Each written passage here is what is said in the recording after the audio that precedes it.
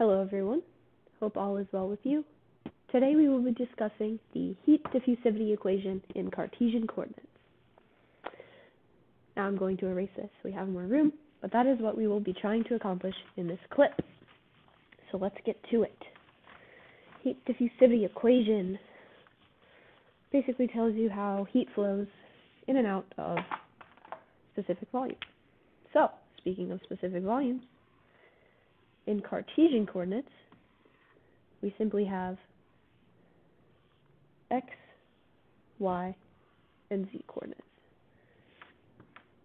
This pen is starting to die, so I thought I'd switch it out. X, y, and z coordinates.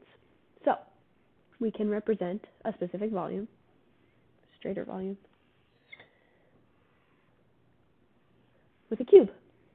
I will now be labeling heat flows in and out of this cube with specific coordinates. So first up, we have in the x direction a heat flow in, which I will call Qx. We also have a heat flow up through the bottom, a Qy. And finally, we have a heat flow in through the front, a Qz, which you are able to tell how I labeled my axes, x, y, and z. Oops. Into the page is z, x, y. There we have it. Heat flows into our what I will call our differential volume. Now let's represent our heat flows out. Qx plus dx. Now this essentially is saying that the heat flow out is represented by Q, heat flow, in the x direction, plus a specific distance that amount of flow went. Same in the y direction. Qy plus a differential y, and finally through the back, a Qz plus a differential z. Now this image, this depiction of our differential volume will be referenced throughout this equation derivation, but this essentially is what it looks like. So now let's hop into the energy balance in its simplest form. We have our energy flow stored inside of this volume is equivalent to the energy flow that we generated, which can commonly be done through chemical reactions. Things like concrete can be a source of an energy flow generation, some sort of reaction happening inside of this volume, plus our energy flow in to the volume minus our energy flow out of the volume, which we will represent that later with these arrows that I've drawn. But first, let's hop into our stored and our generated energy flows. So our stored energy will be rewritten as our density times our specific heat capacity times our temperature times our differential volume, and ultimately we want a flow of energy, not just energy, rho times volume, mass times specific heat capacity times temperature, energy. Now we must divide this, take a differential of it. Ultimately we'll just be taking the differential of the temperature, but for now we'll leave everything in it, divided by our change in time, gives you a rate. That rate equals our energy flow generation, which we will represent with a unique Q that is specific in units, joules per second, to our volume, meters cubed. So we must cancel that with a differential volume there. And these will be combining together and do a Taylor series expansion for. I will complete that to the left of the board so we can see it more in depth. So, let's bring it over here. Our energy flow in minus our energy flow out. This part is essential. So our energy flow in, as we discussed before, change it to blue again, Qx, Qy, and Qz. All of these represent inflows of energy into our volume. And put that like a little squiggly. Our energy flow out, as you can see as I've drawn, heat flow x plus dx, heat flow y plus dy, and heat flow z plus dz. All of this is representative in our image, heat flow in, heat flow out. So, the tricky part comes into play when we combine these two things. So let's say just in the x direction, in minus out is our qx minus qx plus dx. What can we do with this? Well, let's say our qx plus dx is equal to, well, what we started with, our qx plus a change in heat flow divided by a change in distance that we went, with respect to x in this case, multiplied by the total distance that we have traveled. This is, in its simplest form, a Taylor series expansion. So when we complete that for all of our dimensions, let's sort of apply this just to x now. So we ultimately have qx minus this quantity, qx minus qx. Things are starting to simplify. And this still is involved in here, so we carry in the minus sign. Change in q over change in x times the total distance we traveled. So as you can see, our energy flow in minus our energy flow out, specifically in just the x direction, ultimately ends up being this quantity, negative change in q over change in x times our total distance traveled in the x. So if we apply that to the y and z direction as well, we ultimately result in the following: negative change in q over change in z times dz. I hope that sort of makes sense to you. E in minus E out ultimately is just a combined version of how you changed with respect to a distance times the total distance you traveled. So now we have representation for all of our energy balance portions. I'm going to go ahead and rewrite all of this in place of our volume picture so we have more room. We'll reference this later, but now I think we've got a pretty good grasp on what the picture is actually telling us in terms of a small volume that we're dealing with. So we have, hopefully you can see this, energy stored equals energy generated, flows of course, plus energy flow in minus energy flow out. And we have already rewritten this. Change rho Cp T dV over change in time equals specific heat flow with certain specificness to our volume times our dV plus, here's what we have generated over here, this for our x, this for our y, and this for our z. So we carry along those negative signs, minus change in q over change in y times dy, I'll do x first, minus change in q over change in y, dy minus change in q over change in z times dz. Now, we're going to reference that cube again, because essentially our differential volume that has been brought up a few times ultimately equals, let's put this down here, our change in volume equals the change in x, change in y, change in z. So if we kept that in mind and applied that up here, which we will do later, we will find that there is some simplification things we can do. But for now, I'll keep that there, erase this, and give us a fancier way to represent our change in heat flows here so we can work with it a little bit better. Now you might be familiar with the thermal conductivity equation, which we will put to use now. Essentially says, in layman's terms, that our heat flow is equal to an area times a heat flux. Now a heat flux is specific to an area, of course. This is divided by area, which is why you cancel it out to get your flow.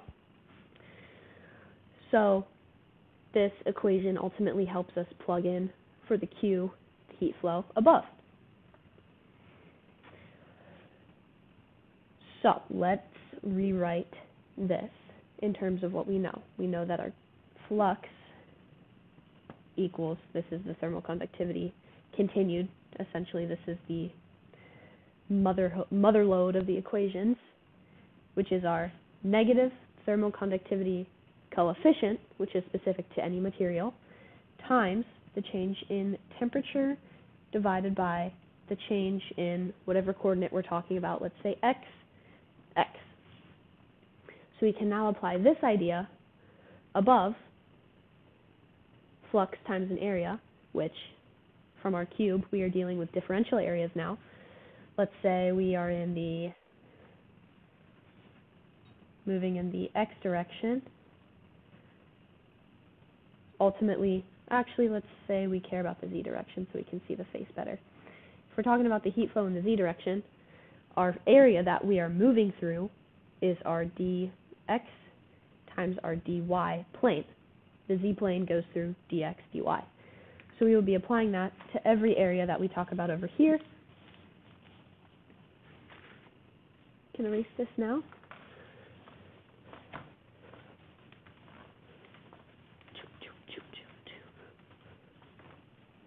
So we now have our heat flux, aka thermal conductivity equation, times the differential area represents these Q's. So I'm going to rewrite that in the x, y, and z coordinates so we can see a little better. X, thermal conductivity applied, will be Q equals, if we're moving in the x direction, then our plane is dy dz, which is an area, times negative k change in temperature over the change in x. Y will be similarly different plane, dx dz, times negative k change in temperature over change in y, and z will be dx dy times negative k change in temperature over change in z direction. Beautiful. Now I'm kind of seeing some similarities here. If we, let's just say, put this over here, we kind of have a dx dy dz, don't we? Let's see where that takes us. I'm going to rewrite this in, let's do red. Putting all of these Q's in for this Q, and this Q. So I'll actually just rewrite this portion because it will take up more room. And we can throw it all together at the end. But notice, all of these have negatives in them, and these have negatives in them as well, so those will cancel. So we will ultimately result in a positive change over change in x of this Q, which we have defined to be dy, dz, positive k because we changed it, change in temperature over change in x, times dx, don't forget that. Same thing applied to all of the other Q's, change over change in y, times dx, dz, k, change in temperature over change in y, times the total distance in the y direction we go. Same thing for z, yay z, change over change in z of dx dy, different plane, k, change in temperature over change in z, times the total distance in the z direction that we went. Now, this is the exact same thing as this, so let's rewrite all of this in our mind and kind of see, remember our dv equals dx dy dz. So, if we rewrite, let's see, how can I make this neat? If we erase all this because we finally used it, pretend this is shifted down, now we have this portion, Q, specific to our volume, remember, dx dy dz, that's our dv, and on the other side, we can pull out our constants, let's do that, dx dy dz, change in temperature over change in time. Wow, it looks a little complex at this point. However, if you notice, we have a dx dy dz in all of our terms, which we can, again, we can pull out our constants. Nothing changes with respect to y, x, or z. respectively, so we can pull out those dx, dy, dz terms. And I mentioned before that we would be using an infinitesimally small volume, and that will ultimately allow us to divide by this dv in order to simplify this equation. So let's go ahead and do it. I'll do it in green. Cancel, cancel, cancel, cancel, dx, dy, dz all goes away. So we ultimately result in our density, I'm going to write this a little further to the left, our density times our specific heat capacity times our change in temperature over change in time equals purely just our generation flow, it's kind of nice, plus the change in what, might you ask? Well, that's the thermal conductivity coefficient times the change in temperature over change in x, all divided by change in x. Keep in mind this dx, dy, dz went away. Have the same thing for the y direction, thermal conductivity coefficient, change in temperature, change in y, divided by change in y, plus change of the exact same thing in the z direction, divided by change in z. Wow, this is very much simplified, and ultimately the main format of the heat diffusivity equation, which is what we wanted to derive in Cartesian coordinates. Now, as we get into cylindrical and spherical, it gets a little bit more complex, and we will see that in the next video, the spherical, to be specific. But ultimately, we have our density times our specific heat capacity times our change in temperature over change in time equal to our heat generation flow plus our thermal conductivity representation specific to each coordinate that we are moving in. And in this case, x, y, and z Cartesian coordinates. Thank you for listening. Next video soon to come for spherical coordinates.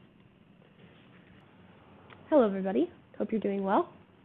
In this clip, we will be discussing how to derive the heat diffusion equation in spherical coordinates. It can be a little bit more tricky than Cartesian or cylindrical, but we will be discussing it in depth so we understand how to do this. To start out, I'm going to depict an image of a volume specific to a sphere. We will eventually take an infinitesimally small amount of this volume, but I'm going to enlarge it so we're able to see it a little bit better.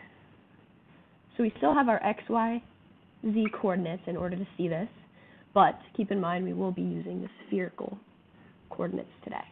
So on the x, y, z, I will draw a little slice, if I can do it well, of a sphere. Picture this in 3 dimensions, in which our new coordinates will be, I'll label this r.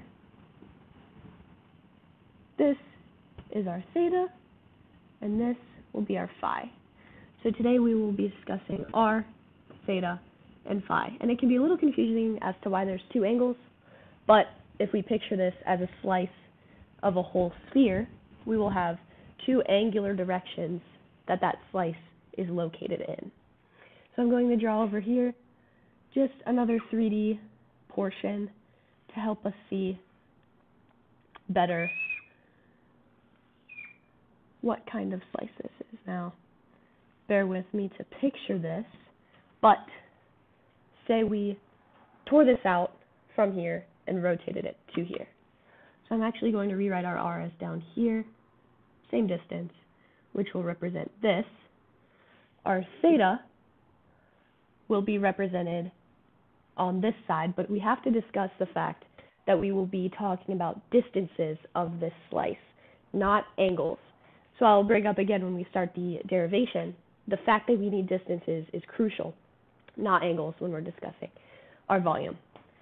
So this height will be equivalent to kind of like an arc length, r d theta. So I'm going to label that here so we don't get confused. This will be our radius, but we're doing a differential of it, so we will have differential length, and finally this length up here, which is represented by this distance, will actually be radius times the sine of theta times our d phi. Now I know that can be a little tricky, but it's kind of like complex polar coordinates, r sine theta d phi. So now we successfully have our depiction of what a slice of this sphere will look like. I'm going to go ahead and dive into the heat diffusion part of it now, in which we need to label heat flows in and out of this volume. So, in this direction, the r direction, we will have an incoming heat flow, QR. In the theta direction, which is this way, we will have a Q theta. Q is heat flow, watts, also known as joules per second. And in this direction, the phi direction, sort of similar to XYZ, we will have Q phi. Similarly, all of these heat flows coming into the volume have to exit the volume, and we have to represent that as well. But instead of just QR, Q theta, or Q phi, we now have, in the phi direction, Q phi plus a certain differential phi that we traveled. So we went in, coming in at the same, exiting at a certain flow in which the distance we traveled is accounted for.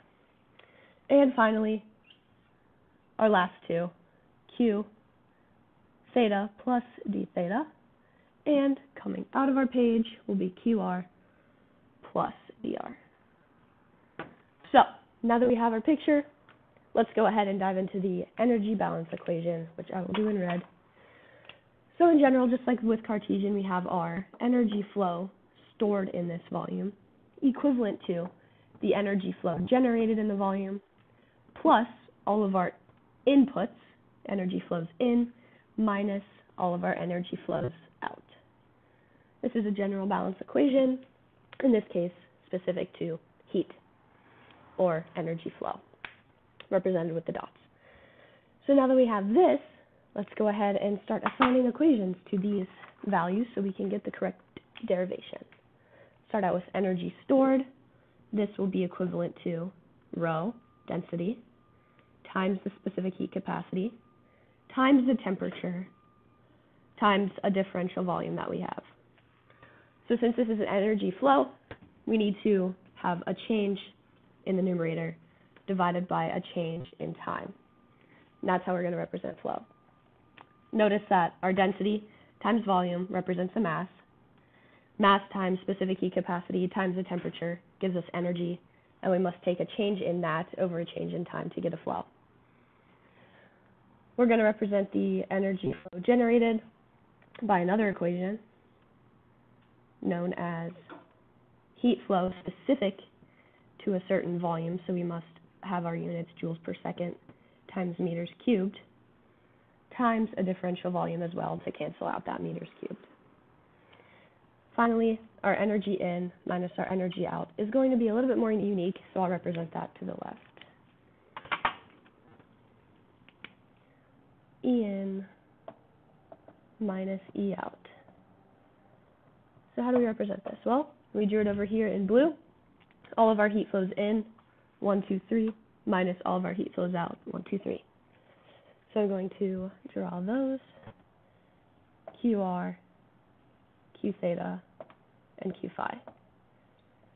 And all of our energies out, energy flows out, is QR plus dr, Q theta plus d theta, and Q phi plus d phi. So what can we do with this? Well, if you notice that we're doing in minus out, so let's get a new way to represent our outs. Let's just discuss the r direction. So QR plus dr can be rewritten as QR minus, QR plus, it will be minus in the end, QR plus our change in Q divided by the change in R times the total distance dr that we have traveled. This is an expansion, Taylor series expansion of this direction.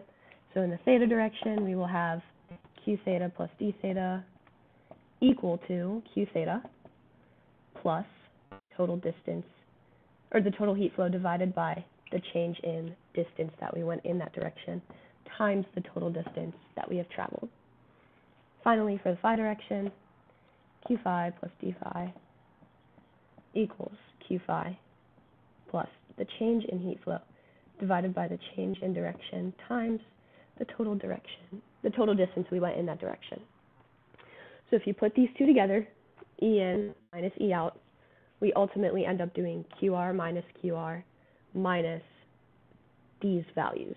So ultimately, our E in minus E out in each direction is negative change in Q divided by change in R times dr, theta negative Q, change in Q over change in theta times d theta, and phi negative change in Q over change in phi times d phi.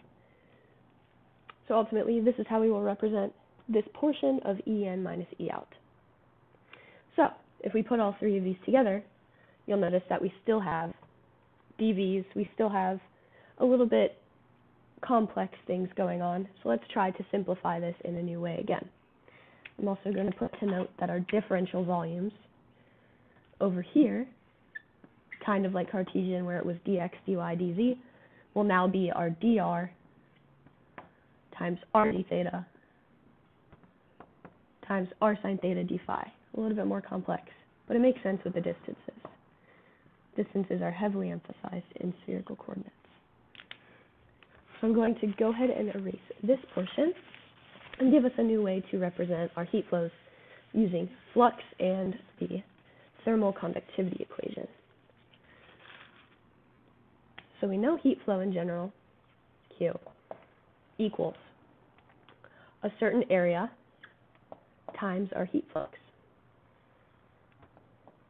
represented here. Now this could be in any direction. In Cartesian we had x, y, z. Now we could have the heat flow in R is equal to the area that that flow is going through times the flux in that direction. So if we were discussing the R direction, coming out of the page in this case, our certain area will actually be the plane that that is going through, which, if we have an infinitesimally small volume, will be r d theta times r sine theta d phi. So, as you can see, with the area planes not being simply dx, dy, dz, it's going to get a bit complex. So let's represent it per direction we're moving. So in the r direction, let's replace this q with our area times our flux. R direction, we have negative change over change in r of our area plane, r direction, which will be r d theta, r sine theta d phi. Super important not to get your distances messed up here. Theta d phi. I might run out of room, which is okay. We will remember these two equations once we arrive to the end of our derivation. Make sure still recording. Yep. So we're here. Now, times our flux. Our flux can be represented with the thermal conductivity equation, which says our flux through a certain area over a certain time, that's what flux represents, say in the r direction, equals negative k, the thermal conductivity coefficient, times the change in temperature divided by the change in that specific direction that we went. In this case, just our dr. So we have our area, and now we will have our flux, negative k, change in temperature over change in radius, dr, also known as dr. Perfect, and we can't forget to multiply by another dr on the outside. Theta direction, negative change of q, which we will represent with flux, equals our area that our theta direction is. Theta direction is coming through the bottom, which is dr times r sine theta d phi,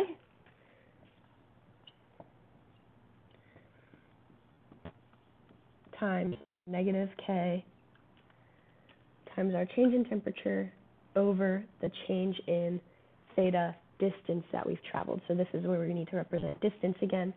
and our distance in our theta direction is r change in theta.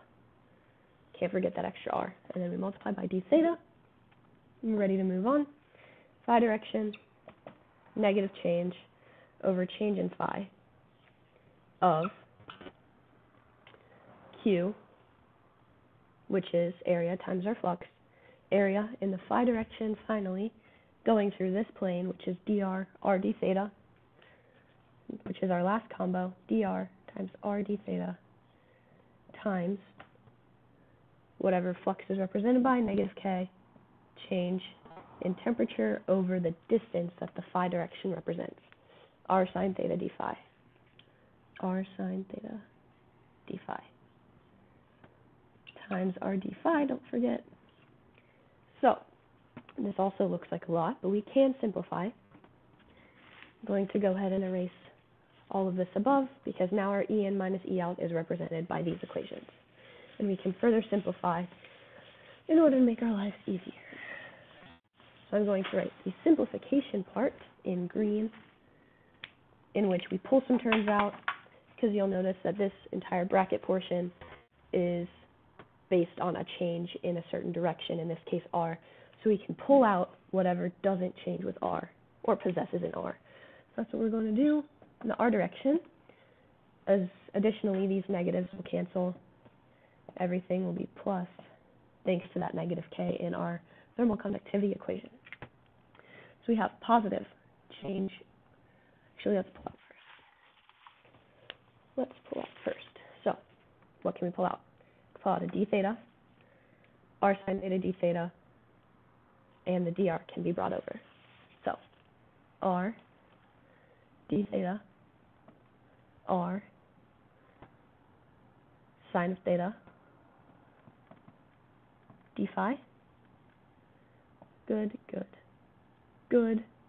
Bring this dr over to the left side of changing with respect to r. What's left? Oh, we cannot pull these r's out. Silly. My mistake. We cannot pull these r's out because we're changing with r. Cannot do that. So everything we can pull out, d theta, sine d theta, d phi, and dr. Now we have r squared left inside. What else do we have? K, change in t over change in r. That's what we have left. Okay. Now in the theta direction. Whatever doesn't change with theta or has a theta in it, we can pull out. So we have, notice this r cancels with this r. So we can pull out dr, d phi, d theta. Dr, d phi, d theta. Dr, d phi, d theta. And what's left? Sine of theta on the inside. Good, good. K times change in temperature over change in theta. Finally, in the phi direction, nothing changes with phi in here, so we can actually pull out those things. Dr, r, d theta, and d phi. Dr. Oh, notice that this r cancels with this r, and we have a sine theta in the denominator getting pulled out. Dr, d theta, d phi, and a sine of theta in the denominator getting pulled out. Cool, cool. Change in phi of simply our k, change in temperature, over change in phi. Brought that over, let's just make sure.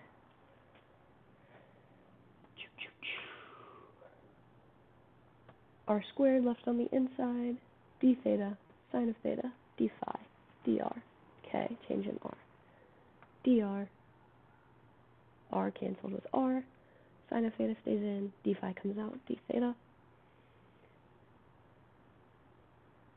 Dr, d theta, r cancels, sine in the denominator, d phi. Perfect. So now we have our simplified version of the E in minus E out in green. Now the most essential part rewriting everything and dividing by our dV because we have an infinitesimally small volume. So if you'll remember, our energy stored, rho CPT dV over change in time equals Q specific to a certain volume times dV plus these three plus our R plus our theta plus our phi from above. I'll just leave it here so we can see it better. So now we will be dividing everything by dV so we can represent the spherical image of an infinitesimally small volume that we possess. So if we divide by dV, that goes away, so we have left change of rho CPT over change in time equals simply Q, again specific to a volume. And let's go ahead and start canceling things out. So divided by dV, divided by dV, divided by dV. What are we left with? Well, in the R direction, we can get rid of d theta, sine of theta, d theta, sine of theta. There's an R squared, so we will have an R squared left in our denominator. D phi, dr, and we had our R squareds written. Perfect. So, over R squared, we have change over change in R of R squared K, change in T over change in R, plus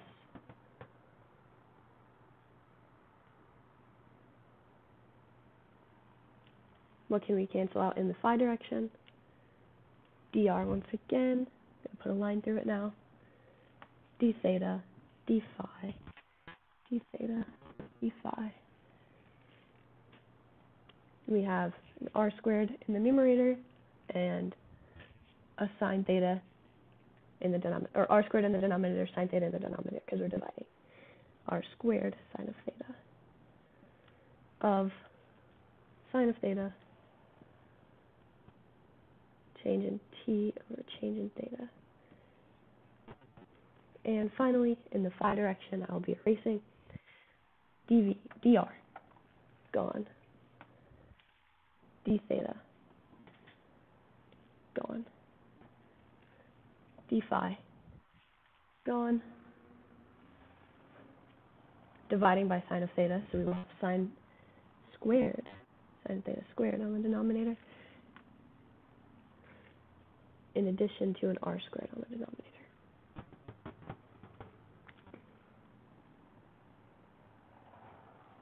Of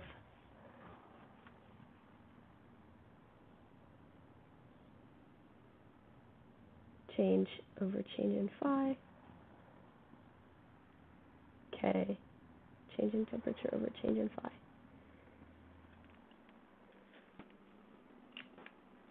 This represents the heat diffusion equation in spherical coordinates. Thank you for listening. Stay tuned for our next clip pertaining to similar things. Hi everyone. In this clip, we will be discussing the finite differencing form of the heat diffusion equation. So I will erase this in order to have more room. Let's remind ourselves of what we derived in the earlier clips of the heat diffusion equation. Let's say we will be discussing it in Cartesian coordinates. And simplify it. Change in temperature over change in time is equal to alpha, where alpha is K over rho Cp for simplification, times the second derivative of the change in temperature over the change in, let's do the x direction. So, we chose the x direction because let's say we have a bar here, and we split the bar into multiple sections.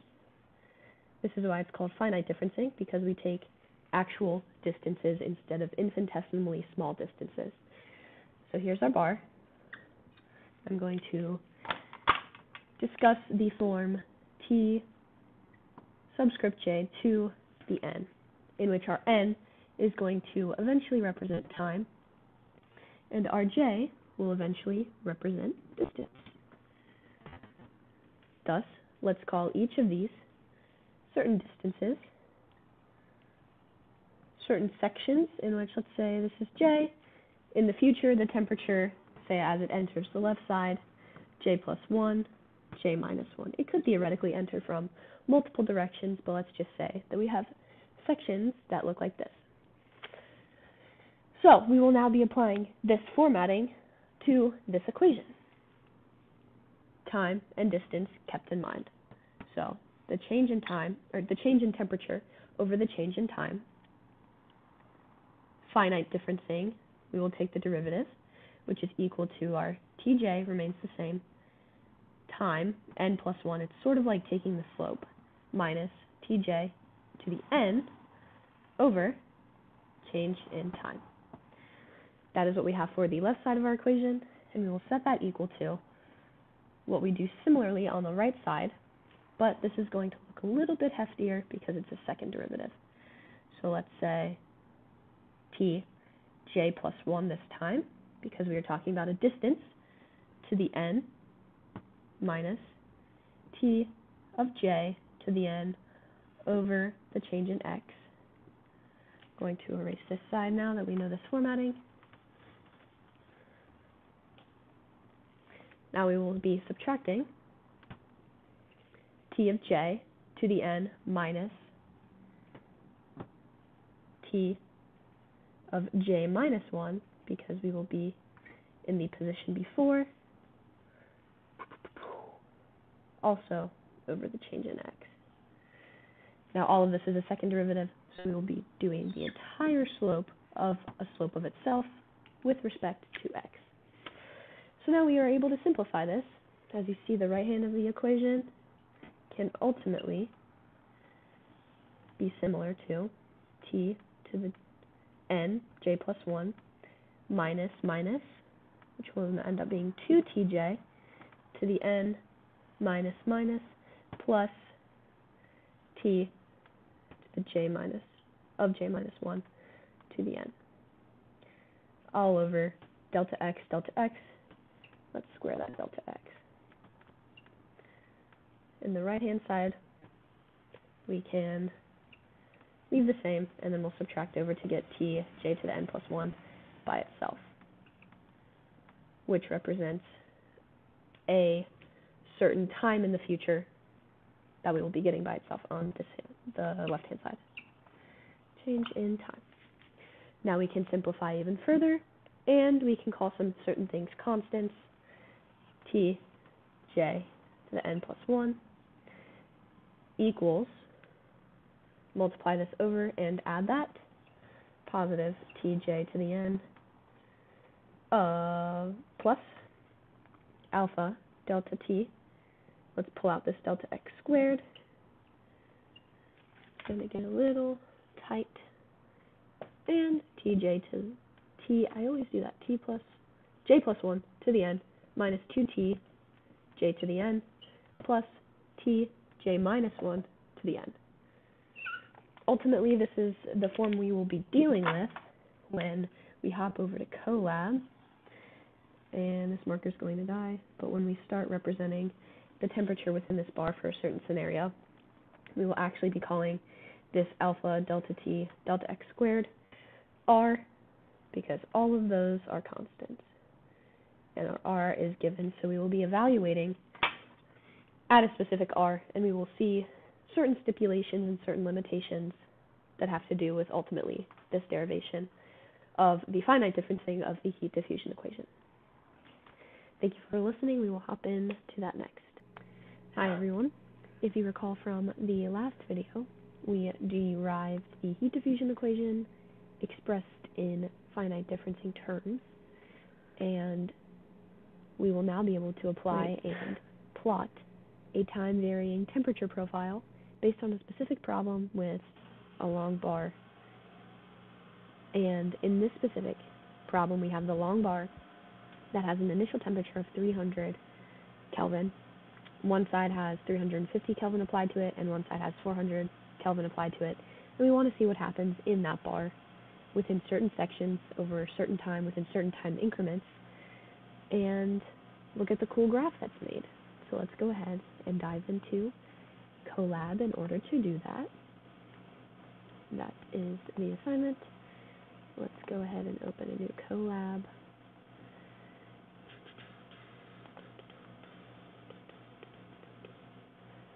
Collaboratory, perfect. So first, we will want to assign variables and import certain things that we need from Colab in general. So first, numpy, common practice, import numpy as np. Then we will say subplots, we will import make underscore subplots. Also a general practice for importing into Colab. .io as PIO and PIO templates default, I believe, equals plotly underscore dark. Underscore dark. Cool. I believe that's all we need to import. For now, let's go ahead and assign our variable. So when we discuss variable, in this case we had, in the finite differencing, we had an expression t subscript j to the n, and that j represented distance and n represented time.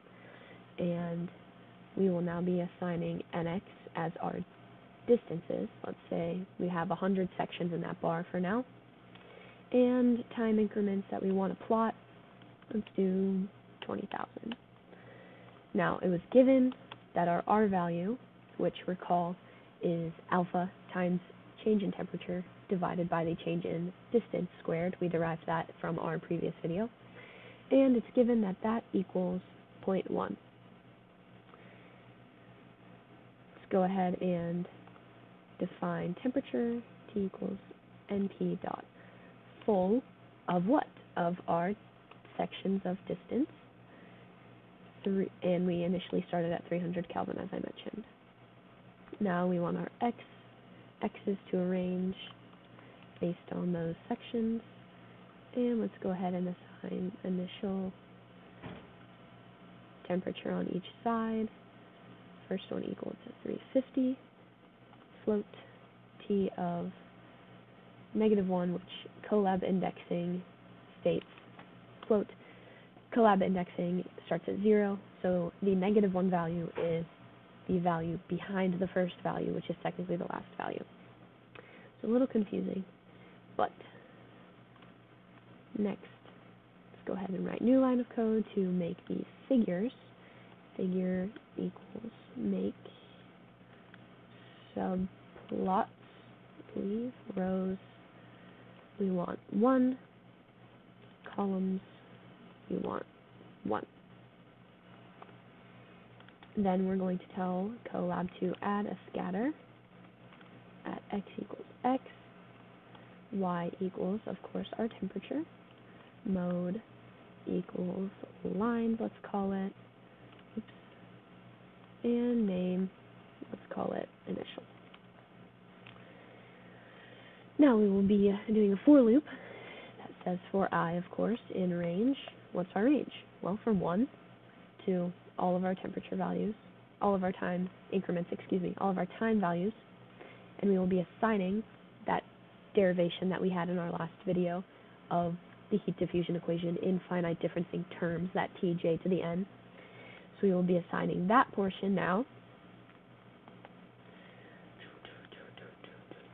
T of 1 to -1, which, if you remember the indexing, that represents the middle section of our values,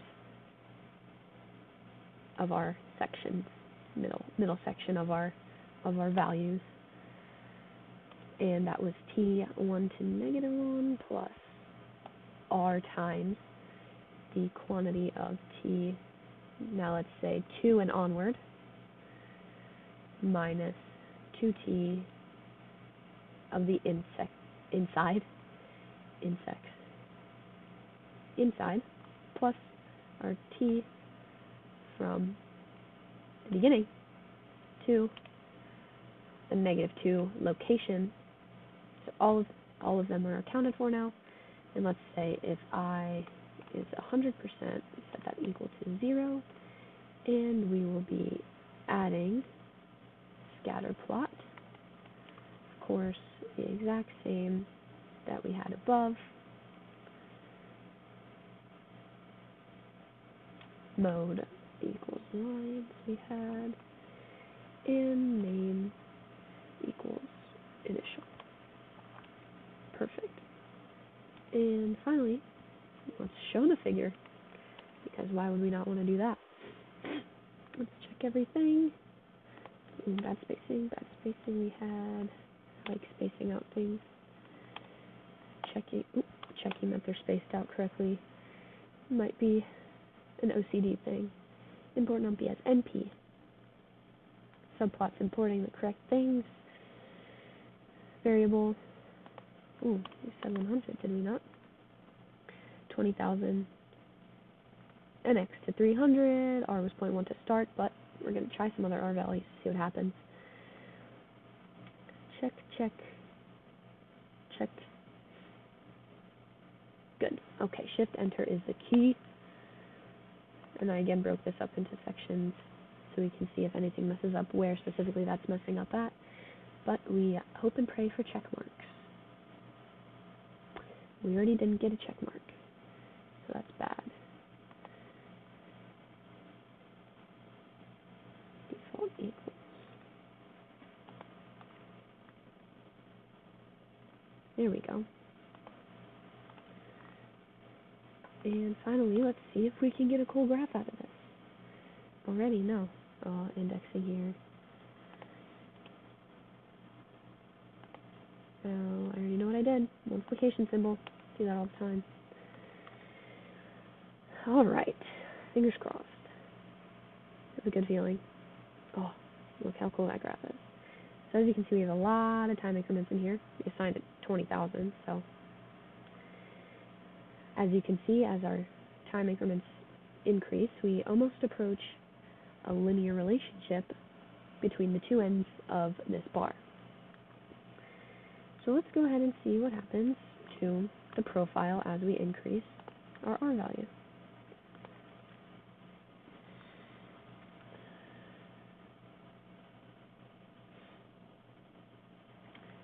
Slowly approaching a more linear relationship, it appears to be. Let's try an R right at 0.5, which we will soon see. 0.5 is a pretty important number when it comes to finite differencing. Very, very nice linear relationship. If you look at quick glance, it's exactly what it looks like. It looks like sort of a hammock shape as we start from our initial temperature profile without anything applied at t equals 0 and slowly increase. We see this cool relationship. Now let's see what happens when we increase to 0.55. Check, and let's see. Woof. You'll notice that there's a ton of zigzags. What's going on? This looks nothing like the profile we just had, so what's so special about 0.5? Well, we will see in our next clip that our R value with this method of finite differencing cannot actually exceed 0.5. It becomes unreliable, unstable, and there's a huge limitation within this method. So we will also find a better method, but for now, let's just note the difference between R is 0.55 and R is 0.5. Let's just appreciate the perfection of 0.5 once again. See this temperature profile for this bar. Beautiful. So that's how we represent our previously discussed problem in Colab, importing the correct things and creating a figure based on sections of the bar and sections of time that we want to plot. Thank you for listening and stay tuned. Hello everyone. In this clip, we will be covering the von Neumann stability analysis, proving why a value of R greater than 1/2 gives us issues from our previous video. To start out, I'll be reminding you of our equation that we had previously. Tj to the n plus 1 equals Tj plus r Tj to the n minus 2 plus 1 Tj to the n plus Tj minus 1 to the n. If you recall, this resembles our distance, x, and this n resembles our time, t. So, throughout this clip, I will also remind you of Euler's equation because we will use it,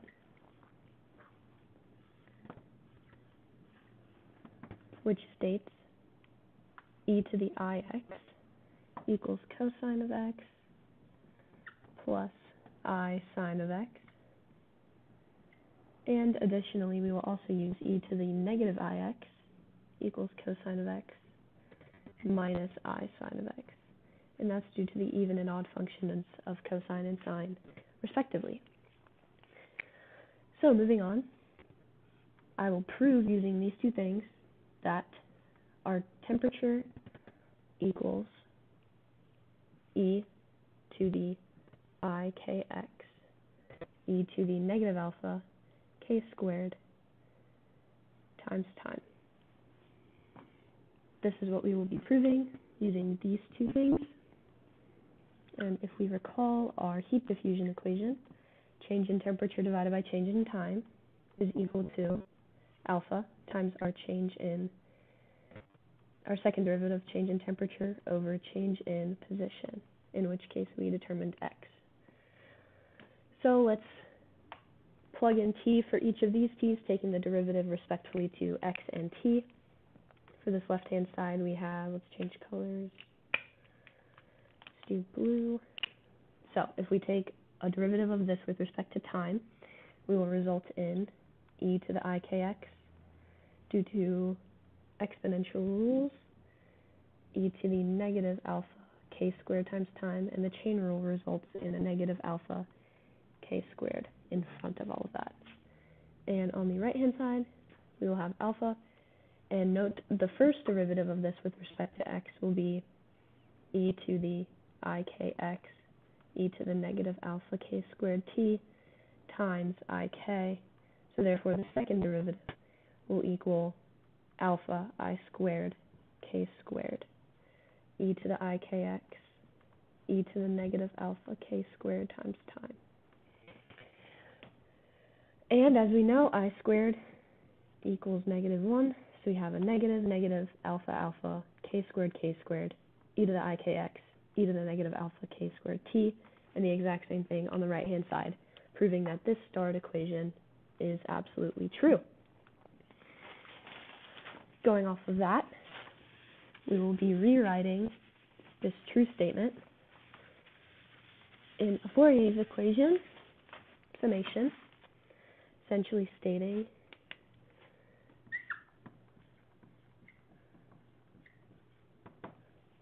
that t equals the sum from negative infinity to infinity of some constant k, c sub k, which we will have the computer programming express for us because it's very complex to do by hand, multiplied by e to the ikx e to the negative alpha k squared times time. Exactly this expression up there.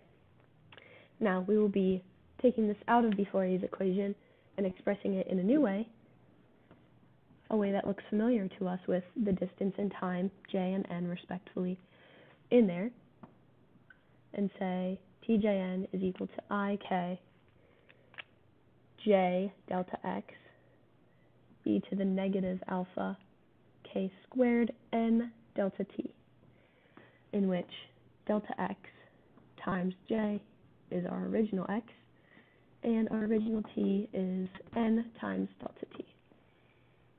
So with this in mind, we will proceed and express our original equation that was written up here in terms of this. So let me rewrite that in a different color to remind us.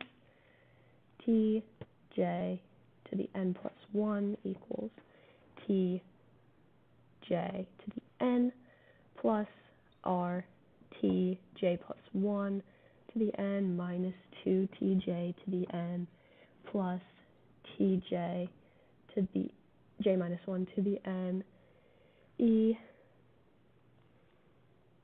of, no, just j plus 1, j minus 1. Now we will be replugging in the e expression for what's inside the parentheses to make our life easier, and I will be factoring out tj to the n in the process.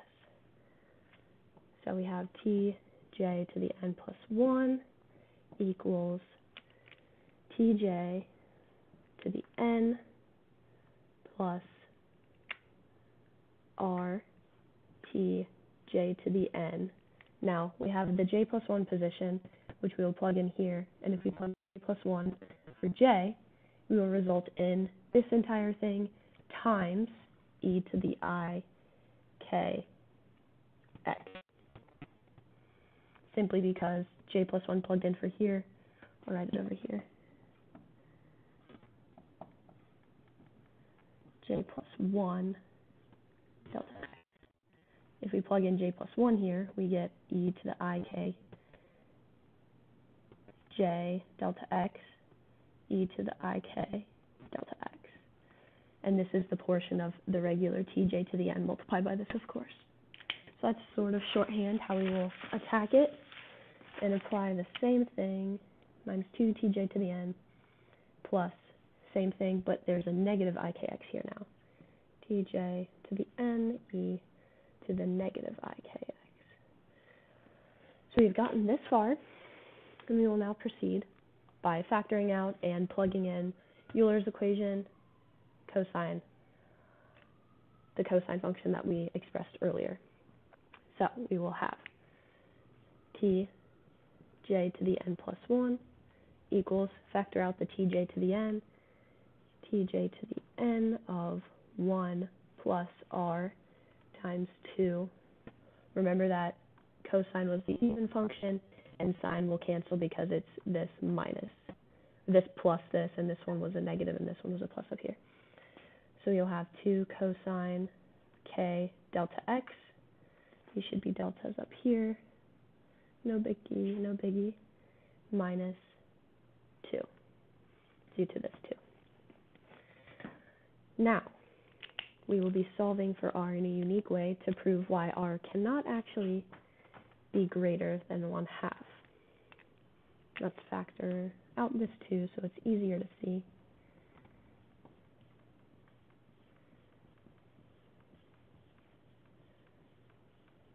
K delta x minus 1. So now we have tj to the n plus 1 equals tj to the n, 1 plus 2r cosine of k delta x minus 1. So now let's set some inequalities here. So this entire portion of the expression must be between -1 and 1. Now you might ask why. If it was greater than 1 or less than -1, then this would be a factor something bigger than an absolute value of 1, making this left side greater than this right side always. And that's good if tj to the n plus 1 is greater than tj to the n in general. However, if we start approaching large numbers or infinity, then our temperature profile will also approach infinity, which we know is impossible. So that's why we have to have this whole section in between -1 and 1, so we don't run into that issue, which therefore means if we subtract this one out of here, there should be a second parentheses here. If we also here subtract 1, then I will write it so it's easier. 2r cosine of k delta x minus 1 must be between -2 and 0. Divide by 2. R cosine k delta x minus 1 must be between -1 and 0. And next we have the fact that our cosine function must also be between -1 and 1. -1 and 1. So if our cosine function is between -1 and 1, cosine function minus 1 must be between -2 and 0.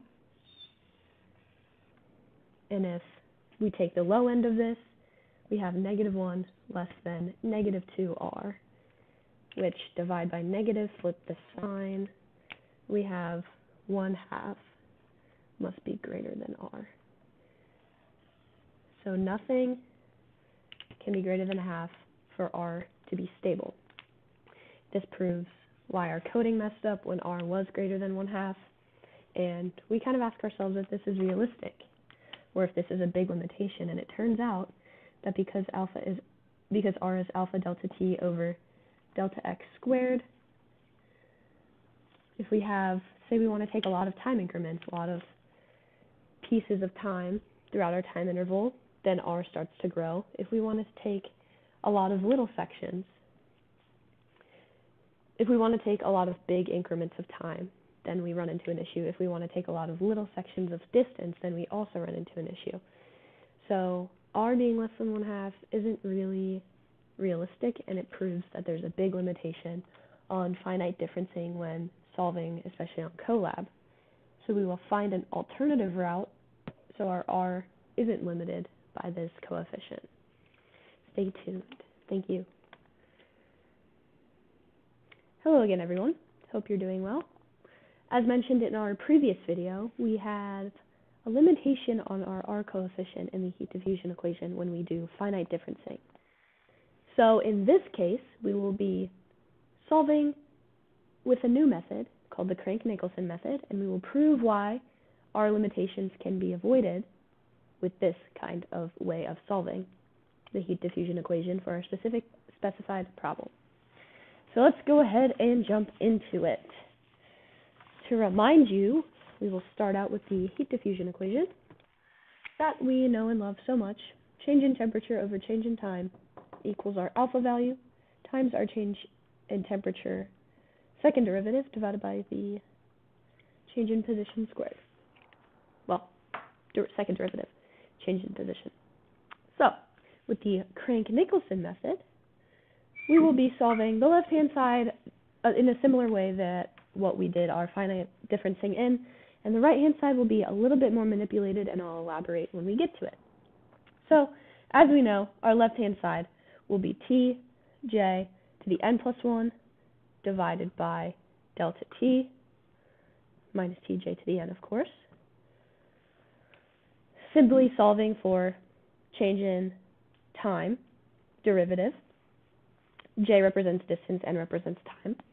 Finite differencing similarities equals alpha, and we saw before that we had a change in x squared in the denominator from our finite differencing method. But now we will be taking, instead of one specific time, we will be taking the future time and the current time average of the temperature expansion that we solved for before. So in that case, we will have t, don't forget the way we solved last time, j plus 1 minus 2tj plus tj minus 1, of course. But this time we'll do n plus 1 minus the entire quantity of this to the n divided by 2 to take the average. tj plus 1 to the n plus 1 minus 2tj to the n plus 1 plus tj minus 1 to the n plus 1. All of that plus what we know before, tj plus 1 to the n minus 2tj to the n plus tj minus 1 to the n, like I said, all over 2. So I'll be rewriting this in simpler form so we can solve it easier, but that's essentially what our expansion looks like with the Crank-Nicolson way of solving this right-hand side. So let's get tj to the n plus 1 on one side, and simplify this down a bit. Alpha change in time, divided by 2 change in x squared. So that's the difference between that and our r value. This is now our r value. Times, oh, I forgot r, tj to the n, addition. tj to the n plus 1 equals tj to the n plus our r times this entire quantity once again. T, j plus 1 can get a little confusing, but it does get repetitive, so as you write it, it becomes easier. T, j plus 1 to the n plus 1. T, j, 2 minus 2 tj to the n plus 1, plus t, j minus 1 to the n plus 1, plus t, j plus 1 to the n minus 2 t, j to the n, plus t, j minus 1 to the n. Whew. Okay. So now we have it in terms of this. This is what it looks like. Now I will be getting all of our n plus 1s on one side and all of our n's on the other, while simplifying this in terms of r as well. So let's rewrite that. Start a little bit farther to the left over here. Tj to the n plus 1 minus r times t j plus 1 to the n plus 1 plus 2r tj to the n plus 1. Well, we have some similar terms here. We'll simplify that in a second. Minus r tj minus 1 to the n plus 1 equals tj to the n, can't forget that, plus rtj to j plus 1 to the n, rtj plus 1 to the n, minus 2tj to the n. Once again, similar terms, we'll simplify in a second, plus rtj minus 1 to the n. Perfect. Now I'm going to rewrite this next line in blue because we will be using it later for our matrix simplification. So let's pull out and put in order j plus 1, j minus 1. We have negative r t j plus 1 to the n plus 1 plus t j to the n plus 1 of 1 plus 2r. Check, check, check, minus r t j minus 1 to the n plus 1. Similarly for the left-hand side, or the right-hand side, excuse me, positive r t j plus 1 to the n plus, pull tj to the n out, 1 minus 2r, should be an r right there, my fault, plus rtj minus 1 to the n. So this form will be essential in a future step. Let me expand this out and look at it in matrix form. So we have, let me just check, negative r, tj plus 1 to the n plus 1, plus tj to the n plus 1, 1 plus 2r, minus tj minus 1, r tj minus 1 to the n plus 1. All of our n plus 1s are on the left. Similarly, this is an r that is sloppy. Positive r, t j plus 1 to the n plus tj to the n, 1 minus 2r plus r tj minus 1 to the n. Perfect. That is what we have so far in the expansion of our Crank-Nicolson method. And now you might be asking yourself, well, we have one time over here in the future, one time over here in the present time, but we have 3 different positions for each of those times. How the heck are we going to go about solving this? Well, might I remind you of Euler's equation from our previous clip, where we represented things in terms of cosines and sines, e to the ikx, things like that. We will be now simplifying that into this portion. So let me do this in red again, the black's about to die. So on the left-hand side, let's factor out t, j to the n plus 1, and successfully factor out our negative r, r,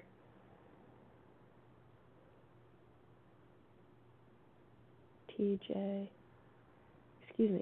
factor out, our negative r, e to the ikx, because we are in the j plus 1 form, and from the previous clip, we know the expansion of that ends up being this, plus simply 1 plus 2r, minus r e to the negative ikx. Similarly, on the right-hand side, let's pull out tj to the n, so we can represent tj n plus 1 tj n together and see what their patterns do. Tj to the n, similarly, positive r e to the ikx plus 1 minus 2r plus r e to the negative ikx. Boom. So we're looking at that and we're looking, okay, it's getting kind of simplified. That's good. Let's go ahead and alter these interior of our parentheses to the cosine form, what we know. And let's go ahead and divide this entire side by this. It might get a little tight down here, but we can go ahead and try to do it. T j to the n plus 1 equals T j to the n of what? Of what this entire interior for each parenthesis value, sorry if it's getting a little tight, turns into 1 minus 2r, 1 minus cosine of k delta x. From our previous video clip, we know that that's what the expansion of re to the ikx, re to the negative ikx does, because cosine and sine are even and odd functions respectively. So we need to, is this still recording? Yes. So we need to cancel out those signs, and this is what it turns into. Divided by the 1 plus 2r times 1 minus cosine of k delta x once again. Boom. All right, so now we're looking at this. Okay, cool, pretty simplified. We can see how tj to the n plus 1 and tj to the n are related. And we are going to do something similar to what we did in the finite differencing video, where we see, okay, what can r be? Is there a limitation on this r? Let's see. So we know our 1 minus cosine of k delta x always has to be positive. And that's because of the similar inequality that we had to our previous video, where the cosine of anything has to be between 1 and negative 1, and 1 minus something between 1 and negative 1 always has to be positive. Which also indicates that 2r times that has to be positive as well, because r, as we defined earlier, being alpha, change in time, over change in x squared. These are all real positive things. A change in time has to be positive, a change in our distance has to be positive, and our alpha value will always be positive as well. So therefore, this section that I've highlighted here has to be positive too. And if we represent that, let's just say those positive values are tj to the n. Let's just call it 1 minus q. 1 minus q. Q always has to be greater than 0. And if q is greater than 0, 1 minus q over, 1 plus q, that ratio always has to be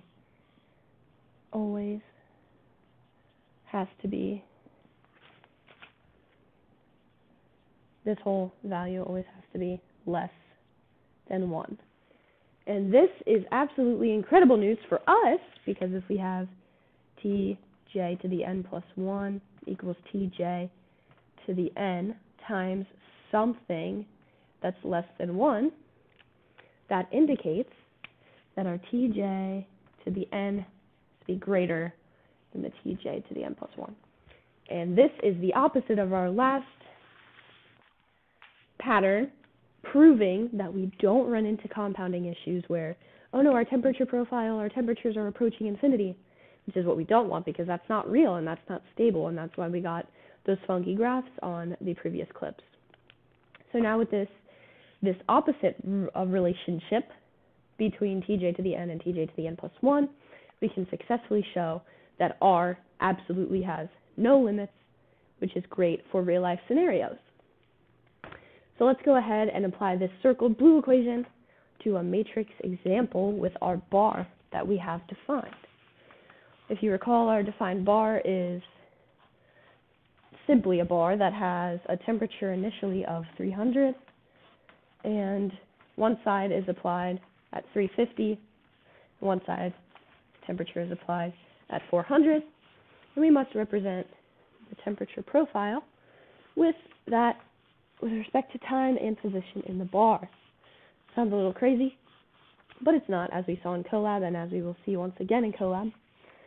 So let's go ahead and start proving this Craig-Nicolson idea to realize matrix form of this equation. Hopefully I can fit it all above. So we have this equation in order, j plus 1, j minus 1 respectively, of a future time on the left hand and a current time on the right hand side. That's what the n plus 1 and n represent, if I didn't elaborate on that before.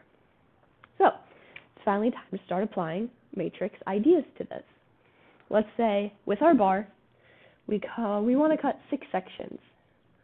You can cut as many sections as you want, and the exact same process will be present, but we'll just do 6 for simplicity. 1 through 5, or 0 through 5, excuse me, same sort of indexing that Colab provides, noting that the 0 and the 5 position, also known as j, are our boundaries, which we will apply and elaborate upon once we draw our matrices. So let's draw the left-hand side. Hopefully I can draw these pretty accurately. And I'll just draw on the left-hand bar of the right-hand side. Okay, so let's start out with the left-hand side of the equation. Our T of 5 temperature, let's say that end is the 400 degree, just so we can increase, and our T of 0 position is 300 degrees, 350, excuse me, 350. 350. And this whole section will represent Tj to the n plus 1 because we are on the left-hand side. So we have T at j equals 1, T at j equals 2, T at j equals 3, and T at j equals 4, of course, to the n plus 1 for all of these. N plus 1, n plus 1, n plus 1. So now that we have the central T to n plus 1 represented for our left-hand side, let's go ahead and finish this section of our left-hand side. Now, notice that the middle part of this left-hand side is all of our TJs. So the coefficient applied to that TJ will be present in every single J that we have. So I'm going to make this look more like a square. Hopefully you can still see it. We'll have our 1 plus 2r in the top left-hand corner, running all the way down diagonally, being applied to all of our J's. Hopefully I space this out correctly. Not bad. Cool. Now, moving on to the left of this, we have our j plus 1 position. And our j plus 1 position has a negative r applied to it. So j plus 1 means that our j of 1 will never actually occur. J plus 1, when we start at 1 inside of these brackets, will actually just be j plus 2. Or j equals 2, excuse me. J plus 1, when j is 1, is actually j equals 2. So we will be a step ahead, which means all of our negative r's for that, this diagonal represents j plus 1. This diagonal represents our j minus 1. Similarly, our j's that go to 4 for this section will actually only go to 3. So that's why the matrix is so cool with its diagonal processes. And if you notice in these two sections, we'll have big fat zeros, which will be present in any, no matter what, in any dimension of matrix, j minus 1. Perfect. So let's go ahead and attack our right-hand side. I'll leave that. So now we have our whole left-hand side covered. Let's go ahead and jump into the result of that at our 4x1 vector represented matrix and our 4x4 vector, or 4x4 matrix. And again, this is our tj to the n plus 1. Oops. There we go. Cool. So the right-hand side of the equation, let's go ahead, I'll do it in red, excuse me, as well. For our j plus 1 position, we're going to do this again 4x1, so all the way across. are t j plus 1, j is 1 at this location, which means we have tj of 2 to the n, plus t, what is j? J is 2. Actually, I'll do the coefficient in front of it. 1 minus 2r t j is 1 to the n, plus r t j minus 1, and if j is 1, then our j minus 1 is 0 to the n. I'm going to leave another section blank over here, and we'll come back to it. So, let's continue down the line. J equals 2, r t j plus 1 is 3 to the n, plus 1 minus 2r t of j, which is 2 now, plus r t of 1 to the n. Same thing, these matrices get repetitive, but that's okay because they're supposed to be a pattern. Simplifies the way we look at these equations. And finally, t of 4. T of 4. If j is 4, r tj plus 1 is 5. 1 minus 2 r t of 4 to the third, or to the n, plus r t of 3 to the n. Now again, I'm going to put a blank here. Now I'll be elaborating on it. These two blanks will represent our bounds. In this case, our T5 and our T0 at 350.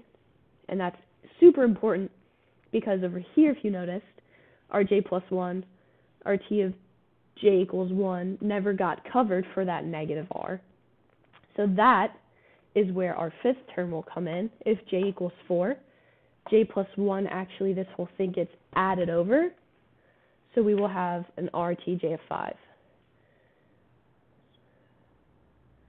RTJ of 5. And that simply represents our boundary conditions, sort of similar to initial conditions, boundary conditions, because the applied temperature to the ends of those bars will always be that 400 and that 350. So that doesn't fluctuate. So we have to account for those two because those could change given whatever the problem is. If we change these temperatures, then we'll have to alter that. And that needs to be accounted for. Similarly, our j minus 1 value, if our j equals 1, we need our j minus 1 value to still be accounted for where it wasn't up here. So we add in this entire term over, and we get RT of 0. RT of 0 simply for those two initial temperatures, if that's what you would like to call them, end temperatures, end of the bar, if this was our bar kind of looking like this, because this represents position. That's how you can think about it.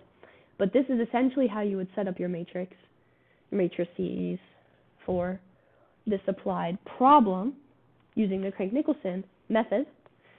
And as you remember, our R value does not have limitations, which is great news for us, because our finite differencing gave us a little bit of limitation with that R has to be less than 0.5. But now we will jump into Colab and see numerical values and cool temperature profiles of this problem once again using the Crank-Nicolson method, and you'll see that those R values are actually not limited, which is great for real-world problems. Thank you for listening and stay tuned. Hello everyone, hope you're doing well. Bouncing off of our last video from the whiteboard, we will now be representing the Crank-Nicolson method for our previously specified problem where we have a bar initially at 300 Kelvin, and a heat source of 350 and a heat source of 400 are applied to both ends, and we will be viewing the temperature profile as a function of both time and position on the graph. So we will also be viewing that there is not an R limitation when it comes to the Crank-Nicolson method, and that can be extremely helpful in real-world situations. So first, I've already made a section. We will be just bouncing off of our previous code. Here's our nice temperature profile that we had from before with the finite differencing. However, our R is set to 0.5 because that was the limit. Anything greater than that, we have an unstable, unreliable temperature profile, but we will now see with the Crank-Nicolson method that's not necessarily the case. So I will be importing something called the solve banded command, which we can look that up really fast. It has to do with matrices, which if you recall from our previous video, we dealt with This is the banded matrix that we will be looking at, and we had both sides of our equation in the previous video in matrix form, so we will be importing that in order to use it later on. So let's go ahead and dive in. First, we will be establishing our temperature num B, temperature matrix, temperature profile, and simply call that NX, the number of sections we have until 300, which is our, let's float that, which is our initial temperature. And we will be saying that each end of the bar, as stated, will be 350 and 300, respectively. Keep in mind the syntax here. The 0 is the first position, and the -1 is the last position. So in our previous case, we had 6 sections. Our T of 0 was our first J equals 1 position, and our T of 5 was our J equals 6 position, 6 section. Well, our J equals, actually those were our initial conditions. Our J equals 1 was our T of 1, and our J equals 4 was our T of 4. And our 0 and -1 positions, our first and last 0 and 5, were our first and 6 positions. I apologize if that was confusing, but if you remember from the previous video, J equals 1 to J equals 4 was what we plotted inside that matrix, and J equals 0 and J equals 5 was out of our matrix, because those were our initial and final boundaries. Initial and initial, if you technically look at each end of the bar as the starting applied heat temperature. But we will see, if that was confusing, we will see these positions as we proceed. So let's also float these, because if you don't float them, they give you, they give you an error, which is very annoying. Whoa. Okay. Nope. Thank you. Alright, so as we stated before, the banded uses A and B, so we will now be beginning to define that as the left-hand side matrix, left-hand side and right-hand side matrix from before. A equals, let's just import a simple zeros matrix of a 3 by nx minus 2, and that is simply because our number of n's last time, or nx's, was 6, and we ended up with a 3 by 4 matrix on the left-hand side. And if we say had 50 sections, we would end up with a 3 by 48, simply because the first and last are excluded. Like we said before, our T of 0 and our T sub 0, T sub 5, which is our locations, J equals 0 and J equals 5, were outside of the matrix. So let's go ahead and jump into defining our sides. So the J minus 1, the J, and the J plus 1 of the left-hand side of the matrix will now be defined in terms of our A, which is what we have here. So the J minus 1 position is actually equal to -R, if you recall. No, don't do that. And our middle one on, J equals 1, section equaled 1 plus 2 times R. That was our next section, and we had A of 2 also equal -R, respectively. Perfect. Don't do that to me again. Don't do that to me again, please. Okay. Now for B, the right-hand side of the equation. Similarly, we will have our zeros come in from simply nx minus 2 for the same reason as before. Have that match. Nope. And we will be defining our regular B, which is kind of long, on the right-hand side, which was R times temperature from J plus 1 all the way on, plus 1 minus 2R, 2 times R, times our T of J, which ended up being 1 to -1, first to last value. Oops, forgot the multiplication symbol, that would yell at me. Plus our R times T all the way up until the j minus 1, which will be the second to last value. Okay? Similar to our A example, we will be defining, I'll explain this in a second, b of 0 equal to b of 0 plus r times t of 0. And this represents, from our last clip, if you recall, that we had in the top row, we had that extra r times t0, and in the bottom row, we had that extra r times t of 5, I believe, since we had 6 sections. That represents our initial applied heat source on the left and right hand side. Those never change with time because it's a heat sink. Constantly gives the exact same 350 and 400 no matter what time. And that's important to apply. It's kind of like your boundary conditions, important to apply when discussing each end of that bar. So let's go ahead and write the b of -1 as well, which will be the last position. Who knows how many sections we have, so that's why we have to define it in terms of that kind of syntax. This was supposed to be of 0. b of -1 plus r times t of -1. Perfect. Beautiful.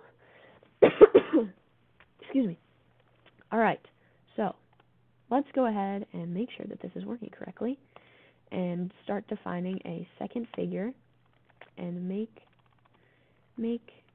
subplots so we can see an actual temperature profile. Let's add, and we're going to add a underscore scatter from defined x equals x, y equals t, y equals t, and name, this is just our initial. Perfect. So let's see if it works all the way up to here to plot our initial temperature profile. Control Shift. We have to go all the way through just to make sure that correct R value is applied. Here's the finite differencing example. And let's see if we can make a plot with this. Oh no, RT is not defined. Oh, that's because it's R times T. It always gets me somewhere with that multiplication symbol.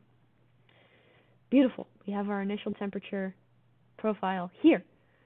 300 all the way through, the 350 applied on the left-hand side, and the 400 applied on the right-hand side. How it affects that bar from our sections. All right, now that we know that that works, let's start applying a for loop for I in range. Well, what range is it, might you ask? It is the n number of time sections plus 1. Make sure we cover our bases there. For the I in range of that, we will state that the temperature locations in the middle of all of our j's equal our banded. Knew we had to call that 1, 1 just for syntax and call our A and B variables that we defined. I'm also just going to copy all of our definition for B and put it inside this for loop. Quick tab, so it automatically updates and inputs all that we need for this profile. And I'm also inside of this, if I percentage, going to put this similar to what we did with our finite differencing example. If I modular 100 equals 0, then we are going to add scatter underscore scatter, correct? Yes, underscore scatter, always forget that. Of the exact same thing, x equals x, y equals t, name equals, not initial this time, let's do function of I. Oops, do that every time. Boom, boom. Cool. And then we gotta go ahead and say to show that second figure. There we go. Let's see if I have all this right for I in range and t plus 1. All of our multiplication symbols are there. Copied and pasted that. Cool. Fingers crossed. Again, our R is still at 0.5. let's just make sure our temperature profile looks correct for our defined characteristics. There's the initial, and fingers crossed we have a temperature profile. Yes! Look how beautiful that is. Once again, approach is linear as you increase time. Over time, same application of heat, we get that approach. So this is an R is 0.5, so we have yet to prove that Crank-Nicolson is actually a better method. So let's go ahead and mess around and call this 0.75. This will be the ultimate test. If we get a stable profile, then we know that Crank-Nicolson is superior. Ah, look at there's the finite difference thing, pretty ugly. If we get the Crank-Nicolson to look anything like a real temperature profile graph, then we know our work here is done. Look how beautiful. So, once again, as we proved with both the whiteboard and now Colab, we have shown that the temperature profile still looks correct and stable, no matter what value of R we input. There's no limitation on R. We are happy to give our thanks to Crank-Nicolson for coming up with this method with matrices, so we can get not ugly graphs like this one. Once again, our R is 0.75 for this example, and our temperature profile graph still looks very, very, very, very accurate. Awesome. Thank you for listening. That concludes all of our clips in how we've been solving a uniaxial bar problem. Multiple ways, multiple methods, lots of fun. Thank you.